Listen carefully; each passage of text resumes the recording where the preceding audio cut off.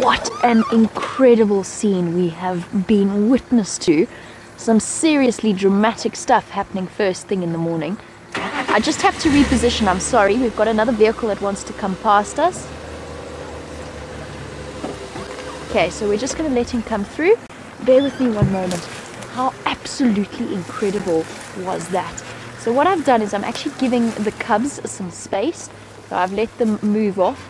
There is another vehicle with them, so we've just split it into two different sightings. I'm giving the cubs time to get away from the drama that just played out. Amber Eyes is distracted at the moment.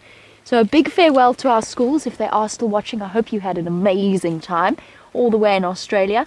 And for our regular viewers, how absolutely astounding were those scenes. How was that noise, Liam? It was incredible. Absolutely incredible. And there was a moment where I got, you know, when you know that everything's going to be fine, because this is what happens with lions, and males and females come to blows regularly, especially when there's females in estrus. And males come to blows, and I know that these lions will not do any damage to their own cubs, but sometimes things go wrong in the lion world. Sometimes that aggression just takes hold and it gets out of control. And there were a few moments there where I was a little bit concerned for all the parties involved, particularly the cubs, because you could hear them contact calling to each other constantly.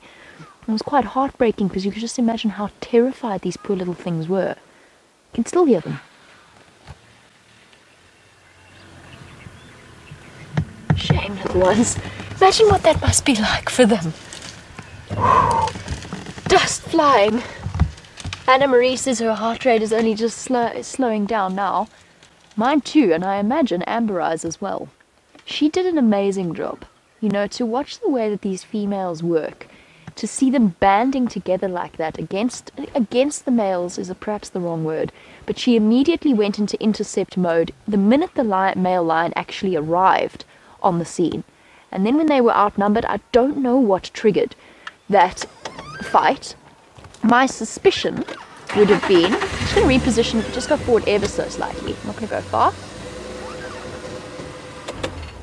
My suspicion is that the males started fighting over one of the females, whether it's Amber Eyes or the young female, or perhaps even one of the lactating females. And I think that might have been what triggered it. And the lionesses stepped up their aggression to match that of the males because there are cubs here. That would be my interpretation of what went on.